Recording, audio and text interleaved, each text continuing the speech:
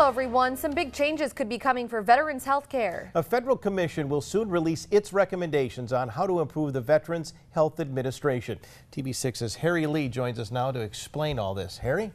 Well, Steve, a yet-to-be-released version of the direction for veterans health care is expected to mirror the report TV6 News has obtained. Tonight, we'll show you how it will affect UP veterans.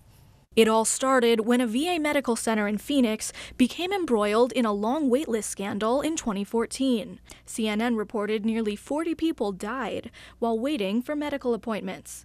In response, Congress enacted the CHOICE program, meant to speed up wait times.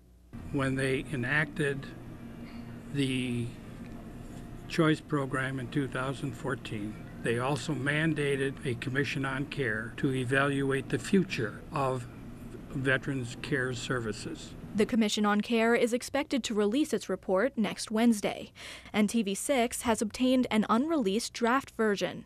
The 34-page document says the VA healthcare system is seriously broken with no efficient path to repair it. It cites challenges with budget, operations, and leadership.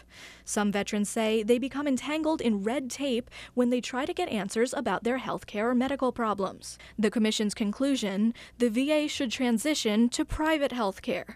I'm leaning towards I don't want to see it happen, but as long as the vets are treated properly and they get the care that they're entitled to and they need, I may be flexible in that category. Privatization means underused VA facilities would close and patients would transfer to community care.